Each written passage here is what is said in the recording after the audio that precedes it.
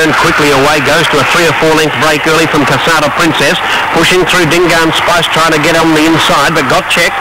Around the outside goes Danuska, further back Aussie Assault, then Dingaan Spice followed well back by Black Cheetah, back second last full on fours, and a long last is Arch Image, but the leader still Saliba Return. Coming to the turn, Casada Princess gets to it quickly, then Danuska, and 5 lengths away to Aussie Assault. It's Saliba Return, joined on the outside by Danuska, and down the outside is Casada Princess, but Danuska's cracked it at last and gets home about a length on the line to Saliba Return on the outside. Yeah, Danuska getting the split there on the home turn and winning at 35 to 10. The favourite Dingaan Spice came from box 2, got into all sorts of trouble on the first corner, and I'd say forget the run.